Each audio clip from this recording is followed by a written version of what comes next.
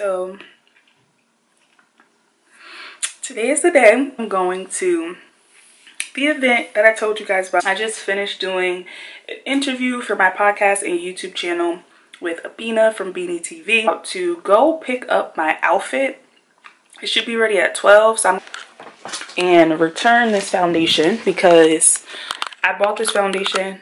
This foundation everybody's been raving about. I do like it, but I noticed that like my skin got super oily, like super oily through the day. Even though I love the coverage initially, like I just can't. I'm not trying to look super shiny today. To get eyebrows done, waxing, and then I'm gonna come back and get dressed, and my Uber ride will be here at 2 o'clock. So I have like 2.5 hours to do all of that. I'm really excited. I'm also a little like nervous. So I am going to do all of that stuff, and I will be back later to show you guys what my outfit is looking like, and also to tell you a little bit more about the event. So stay tuned.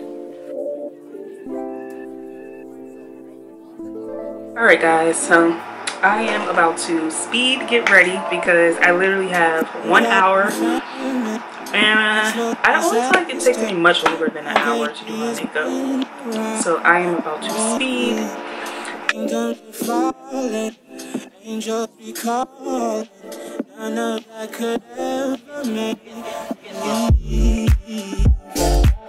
Every time I look into your eyes, I see it. You're all I need. Every time I get a bit inside, I feel it.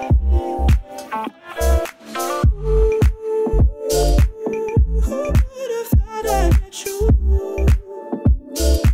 Okay guys, this is how we're looking. It doesn't look terrible. I pulled it together. She pulled through. I don't know what went wrong, but something went wrong. Okay guys, so see, on camera my makeup looks fine, but in person it looks a bit dark. So I ended up changing my outfit. I'll put a clip in of what I was going to wear. Decided to not wear that. I don't know, I'm not feeling it today for some reason. Even though yesterday I loved it, but today I'm not feeling it. So I'm gonna save that outfit for something else. And I decided to go with something a little more casual. As you can see, I had on the denim jacket, so it was like kind of casual, but like still a little dressy at the same time. But yeah, that's the look. I'll show you guys my whole outfit. So this is my outfit. I decided to go the comfy, cute route. I have on this jumper that I got from Buffalo Exchange. It's strapless, and then I have on my ankle sock boots and gold watch, gold earrings, afro, red lip, the usual. And I'm just gonna grab my black bag, and yeah, that's it. So I'm just waiting for the ride to get here, and I'll see you guys when I get there.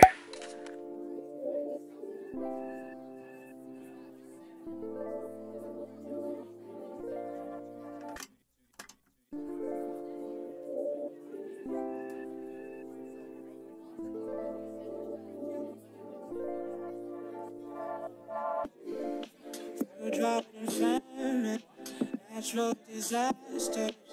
My baby has been around for me.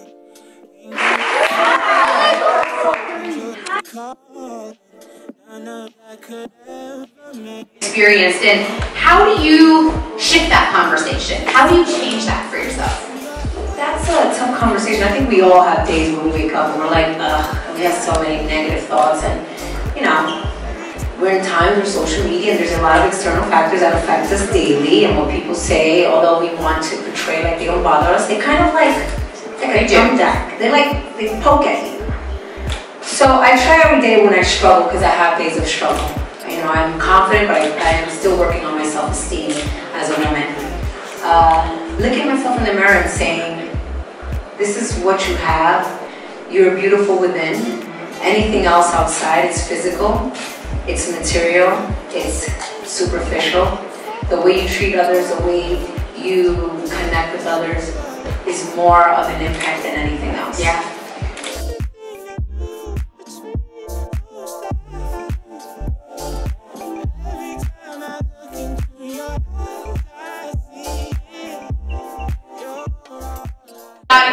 Ready? Focus, center, set.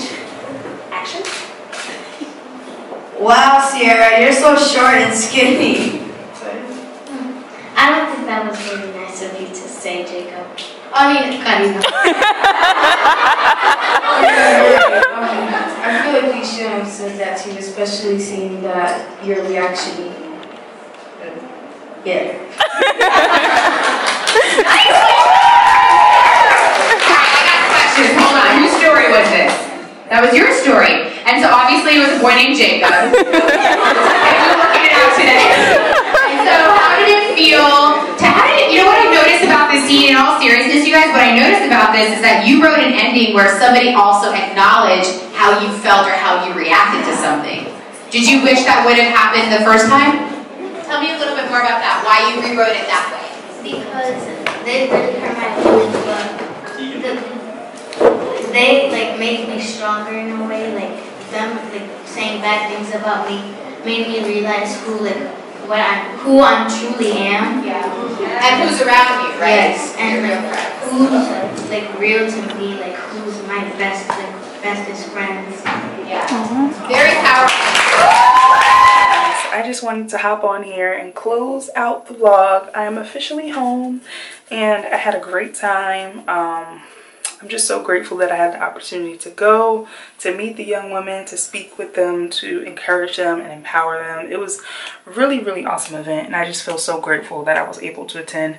As always, I want to come and just share a little bit of insight that I take away from these events in hopes that they can inspire you on your journey.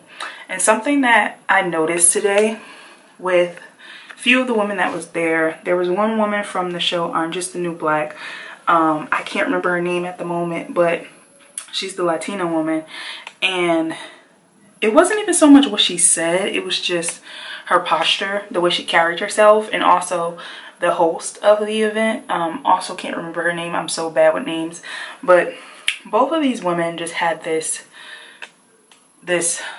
aura to them, and I was able to chat with the host and I told her that, you know, like whenever I feel that urge to just go and compliment somebody, I do, even if I don't have anything else to say, even if I'm not trying to take a photo, if I'm just like, you're dope and I just wanted to tell you that. I think it's so important to pour into other women. And so yeah, I went over to her and I just told her, you know, that I thought she was amazing and just to continue doing her and being her because it's inspiring. And same for the woman from the show Orange is the New Black. Just because, like, I think sometimes we don't realize that us standing in the fullness of who we are, being confident, being secure, being ourselves, really does inspire other people. Like, other people are watching and paying attention to how you're carrying yourself, how you're presenting yourself, how you're speaking about yourself and about other people, and it really does impact the people around you. Especially being at an event with so many young women today, that was just like a really gentle reminder of just to be aware of how I'm carrying myself, how I'm showing up in the world. And yeah, I just felt really inspired by that. So like I said, the event was awesome. I'm very tired and my hair is just a mess, but I'm going to sleep tonight. I will deal with this tomorrow. That's it, guys. Good night. Thank you so much for watching this vlog, and comment down below and let me know what is a new thing that you've learned recently on your soul beauty journey. What is one thing that you have experienced or something that has kind of like inspired you on this journey? And I can't wait to hear from you guys down in the comment sections. I'll talk to you soon. Bye. If you enjoyed this video, head over to my website, SOULBEAUTYCHAT.com, and sign up to learn more about the 6-week group coaching program, From Fear to Faith. In this program, I'll be teaching you exactly how you can stop living a life in fear and finally start walking in your purpose.